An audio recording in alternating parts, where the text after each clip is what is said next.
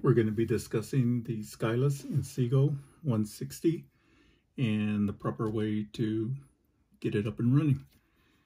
You have your Inseego Skyus 160. You have two SMA connectors. You have one GPS SMA connector. On the back of the unit, you have a port for two nano SIM cards, and so you can use different providers. I have a T-Mobile and I have an AT&T SIM. They can be used for failover or redundancy. You also have a battery that comes with it. The battery will provide about 6 to 8 hours of usage on battery power. You also have a drawer and you have the 3 antennas. The Inseego Skyus actually comes with a 4-pin AC Molex connector that you can utilize as well for power. That is here. And you can also power it via a micro USB as indicated here. So you can power it this way. I'm going to go ahead, instead of the AC Molex connector, I'm going to go ahead and power it this way.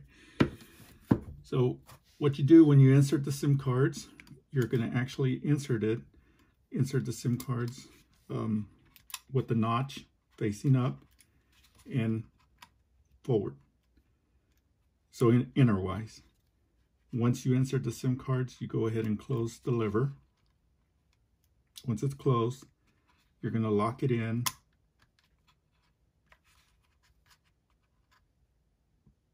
by placing it forward or toward the middle. You're going to insert your battery, close your drawer,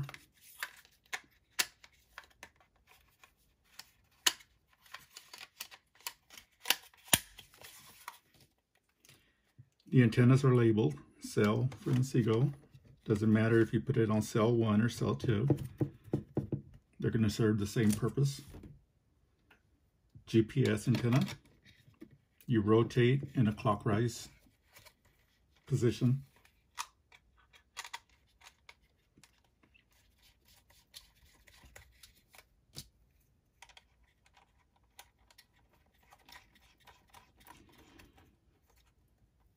Once the antennas are on, what you can do is, if you have power via the portable battery, you can just press 2 seconds and it will power on. Otherwise, go ahead and connect either the 4-pin Molex connector, or you can connect your power bank, and the power bank will give it power. The unit is going to cycle through the lights, and you have a signal strength indicator, you have a Bluetooth indicator and Wi-Fi indicator, and you have a GPS indicator. And those will cycle through. It takes about a minute.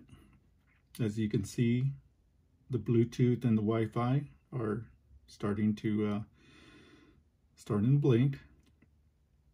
The signal strength indicator for the cellular modules, it's going to take about 30 seconds to a minute, but then it should actually turn blue, green.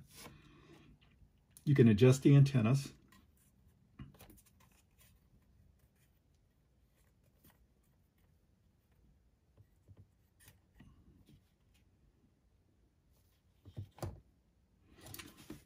The 160W also comes with an Ethernet connector, so that way you could plug in directly into a VoIP phone or a computer or anything that uses a network camera, as an example. The good thing about it is, again, the built-in battery will run for 6 to 8 hours on portable power. You can either add another battery. So this is a 2800 battery. So this will actually power the unit for about 10 hours, in addition to the hours that the unit powers on. And pretty much that's how you get up and running.